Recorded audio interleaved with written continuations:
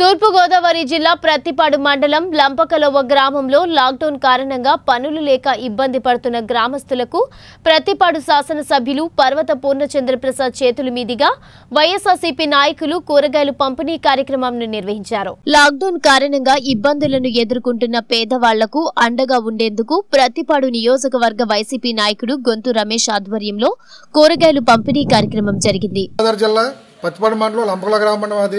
నా పేరు మంత్రి సురేష్.